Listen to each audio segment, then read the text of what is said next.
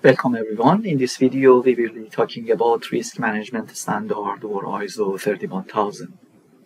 Some important definitions to start with: the difference between a project, which is a temporary endeavor, and operations that refers to repetitive activities to produce a service or product. In terms of risks and the terminology, we have uncertainty that refers to lack of information or shortage of knowledge about a phenomena, and risk or risk scenario is when the situation comes to fruition. An example in here, we are uncertain and have a shortage of knowledge about availability of resources in a project, and this might trigger the risk of delays for the project or late completions.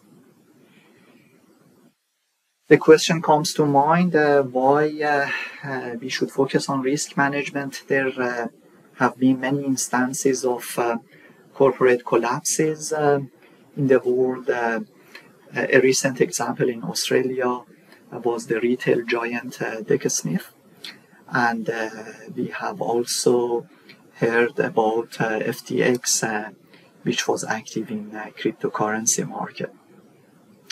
Other risk scenarios such as natural disasters and more recently COVID-19 pandemic and the consequences of these risks shows us that risk management is a very important concept to focus on. There are two main elements when looking at any risk scenario. Probability or likelihood is the first one, and we have the consequence or impact. An example in here, there is a 50% chance of heavy showers resulting in floods. So we have the element of chance or probability and the consequence. Risk management standard was first established and published in 2009 with a revision in 2018. The very favorable property of this standard is the systematic and structured approach it has for identification, assessment, treating, and monitoring risks. It is based on principles of risk management, including creation of value, integrating into processes, being a structured and comprehensive and inclusive approach that involves all relevant stakeholders, and also the standard is very dynamic and it can be used in response to changes into internal and external environment.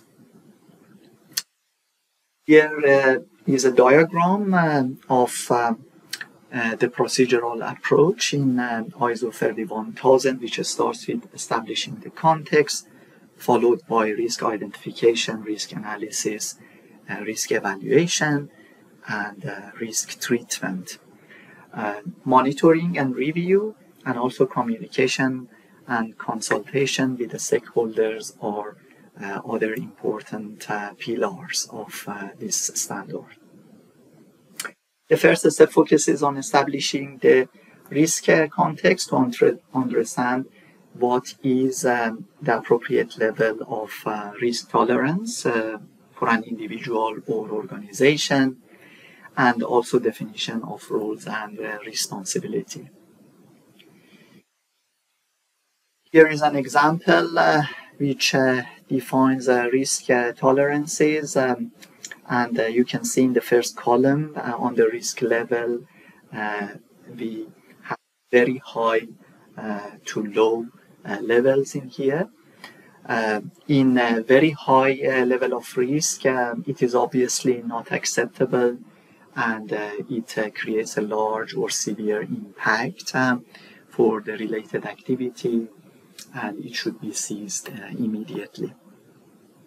On the very low end of this spectrum, we have an acceptable risk level which is tolerable, and there is no required treatment strategy that needs to be implemented.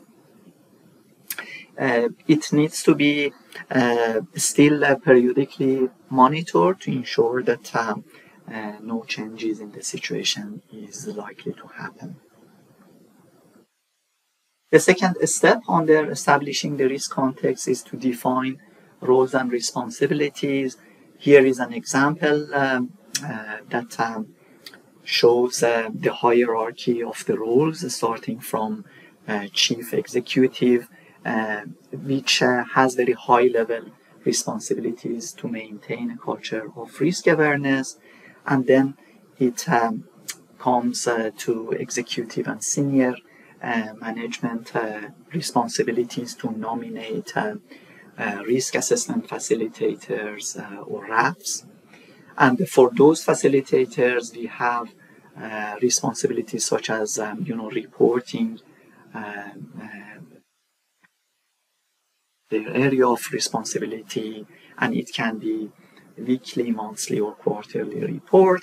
And for every project team, we have the responsibility of supporting and reporting to RAFs. Of course, this is an example, and for different organizations, this can differ. Back to our procedural approach, the next step is to identify the risks, and we need to be aware of critical project objectives and identify the threats on those objectives and formulate risk scenarios. Here we have three examples. In the first one, for example, increasing the cost of steel rebars may prevent the foundation stage of the project to be completed within the specified budget. The second one is obviously safety breaches and risks, and the third risk scenario is related to quality of the project. The third step, which is risk analysis, we need to determine the likelihood of risks and also impact. In terms of likelihood, we can consider probabilities in different ranges and use descriptive ratings such as rare, unlikely, possible, likely, and highly likely for them. And under impact, we can again use verbal descriptors such as very severe, severe, moderate, minor, and negligible to identify the impact. To our procedural approach, the next or fourth step is evaluation of risks, and here we need to determine and also prioritize risks, and also create a risk register for communication to project stakeholders. For risk prioritization, sometimes a risk matrix or fever diagram is used, which is color-coded most often. In this example, we can see a 7x7 risk matrix. Depending on the need of organization, it can be 3x3, 7x7, or higher dimensions.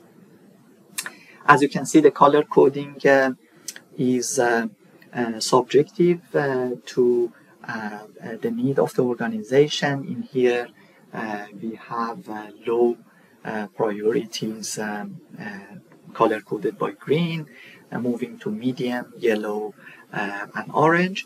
And also we have high and very high priority for risks, using warmer tones of color like red. Risk is obviously a function of likelihood and impact. The next step under risk evaluation is to formulate a risk register, and it has some standard components necessary for communication to project stakeholders. Here is an example on the left-hand side of this risk register. We have risk identification, analysis in the middle, and risk management steps on the right-hand side. It is now populated with data, and as you can see, this is relevant to an environmental risk. Before the risk treatment, we have the data, and also post mitigation or treatment, it has been recorded in this register. And finally, step 5, which is risk treatment. There are several strategies of acceptance, avoidance, mitigation, or transfer that can be adopted. Acceptance or retention of the risk refers to the situation that the risk is tolerable and no further action is required to reduce it, and the management should approve such treatment strategy to accept the risks. Avoidance is another strategy. We have an example in here. We can seize any online payment transactions to avoid the risk of hackers and online attackers to make fraudulent payments. Sometimes it may seem extreme, but if the risk is not tolerable, this strategy for treatment is advisable. Risk reduction is another treatment strategy, and the example we have in here is to implementation of a firewall to reduce system communication with malicious external servers. Risk transfer usually refers to transfer the risk to a third party. It can be using insurance or subcontracting as very common solutions in here. Recap, we talked about ISO31000, which is risk management standard with its procedural steps to manage the risks. Thank you for your attention. Looking forward to our future discussions about similar topics.